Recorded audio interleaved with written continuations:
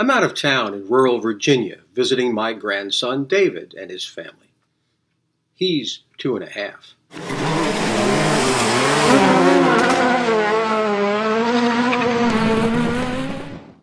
So I was going to take a pass at the video for this edition of HD Clarity. But an opportunity presented itself to make a clarity point, and, well, my knower judger kicked in. I am who I am. Frequently, the folks I work with are working on figuring out how the rules of life they operate by either work well or not so well in their current situations.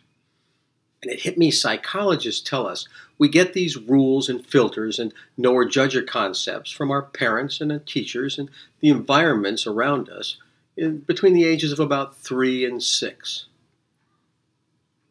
We made decisions about how we fit in the world, right and wrong, tenacity, where we fit in the pecking order, how we get what we want, or even if we can get what we want. And David's right on the cusp of starting to write his rules. Oh my God, what a responsibility we have. His mom and dad, my wife and I, all those big people in his life will be responsible for tuning the rest of David's life over the next 3 or 4 years. How we let him take risks or helicopter him, how we tell him no just for his safety or because it's not convenient to us at the moment, how we imprint our shortcomings on him or let him manufacture his own, how we protect him from all injury or let him hit the wall once in a while, how we set limits and keep them or flex them, whether he feels okay loving himself or compares himself to others' standards, whether he learns to love his knowledge or learns to love to learn. Whether we want the job or not, it's ours. I've been privileged to have raised 2 beautiful daughters who married 2 wonderful guys, and they brought 3 wonderful grandchildren into my world.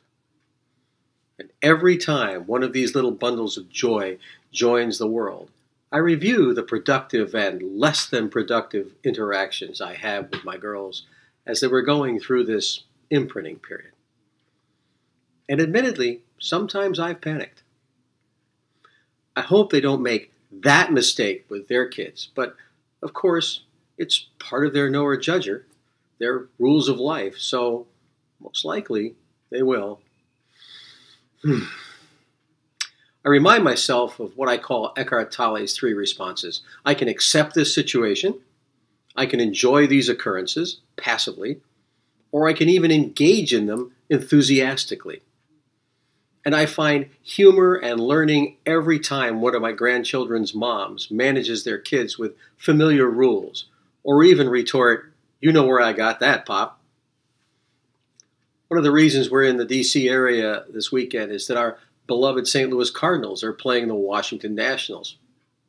And my son-in-law snagged us great tickets. So I'm presented with yet another opportunity to pass the torch, keep the fire going, be the young man's future knower-judger.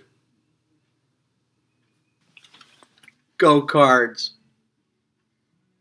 This is Kim DeMotte, corporate co-driver, and this is another moment of clarity. No!